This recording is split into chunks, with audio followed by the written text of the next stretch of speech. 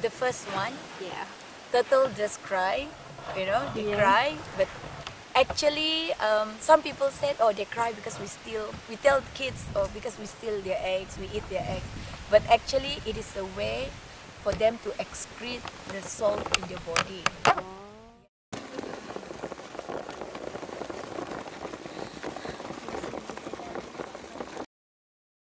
So many people, the second one, people say, oh, how do you know that's that female turtle, that's male turtle?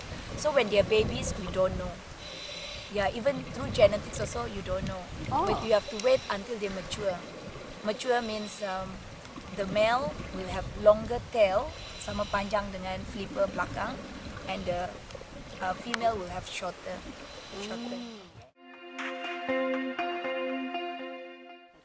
Yes, the third one, the turtles, all turtles, when they come to nest to say Jaga Hutan or Redang Island, actually they are not residents here. Okay, they are foraging ground or they are residents in other parts of the world. Foraging ground will be as far as Australia, Indonesia. They don't come to nest every year because the foraging ground is far away, 1,000 kilometers from the nesting nettle beach. So what happened?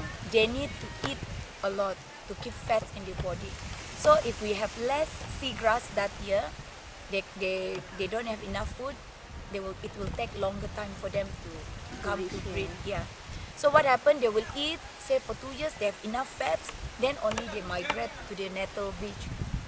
And during nesting, they don't eat at all.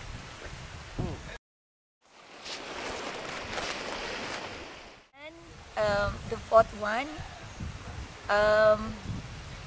sex of hatchlings is determined by temperature. So higher temperature will produce female, and then lower temperature will produce male.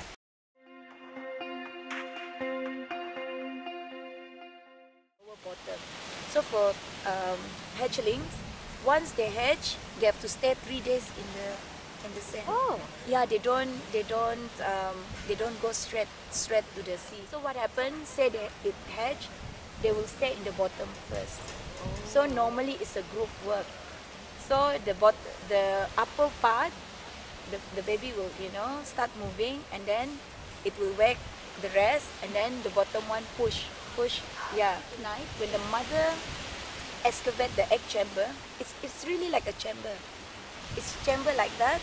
So when the mother cover the chamber, the sand will be very loose, so they don't get drowned or whatever. So once they hatch, they stay lower